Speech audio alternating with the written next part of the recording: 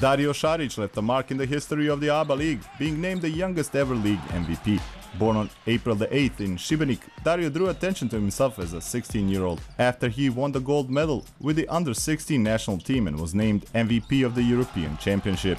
He will go on to win the EuroLeague Junior Tournament and make his ABA League debut with Zagreb at the tender age of 17. Following yet another successful summer with the under-18 national team, a gold medal and the MVP title at the European Championship, he joined the ranks of Cibona. His first season would end with a national championship and the Croatian Cup trophy. The following would be his breakout season, even though the club was in turmoil in 2013 and 2014. When Slaven Rimac took over as coach, Šarić found himself in a role of a team leader and answered with 17 points and 10 rebounds per game, taking the absolute underdog to the Final Four in Belgrade. In the semi-finals, he would prove worthy of being named the league's MVP at the age of 20 with a brilliant performance.